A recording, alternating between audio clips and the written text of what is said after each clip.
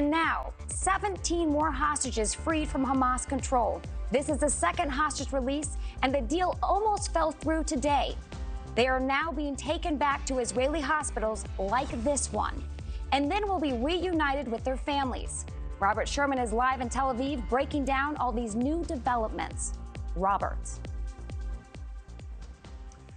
Kelsey, for the second consecutive day, we saw hostages released from Gaza, from Hamas's custody, and then leave Gaza and are now back on Israeli soil. This was the video of the bus crossing from Egypt into Israel just a short while ago. And what we saw today really underscores the fragility of this whole situation here.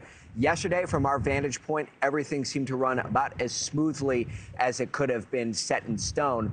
But then what we saw here today were hour-long delays in the release of all of these hostages. In the end, what you see on your screen here, these are the 13 Israeli hostages that were let go. There were also 4 Thai citizens who were released as well. On the other side of this deal, 39 Palestinians were set free from an Israeli jail. This is video of them shot just a couple of minutes ago in the West Bank being released here. According to Qatari mediators, 33 minors and 6 women were all a part of that deal there. So this is what's happening tonight, and this is what we're anticipating these releases are going to look like. In terms of why there was this delay here today, that's not entirely clear, although Hamas claimed earlier that aid was not coming in quickly enough.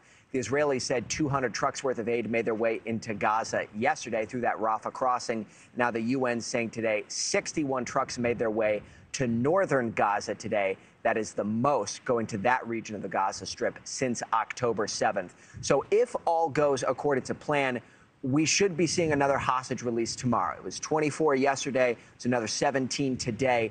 But there is this sentiment on the ground here, Kelsey, is that every single day, all of these different pieces of the hostage deal have to come together, which is why nobody is taking anything for granted. Kelsey? We are praying for these families, Robert. Thank you for that report live from Israel. Thank you for watching. Go to newsnationnow.com to find News Nation on your television provider. And don't forget to click the red subscribe button below to get more of News Nation's fact-driven, unbiased coverage.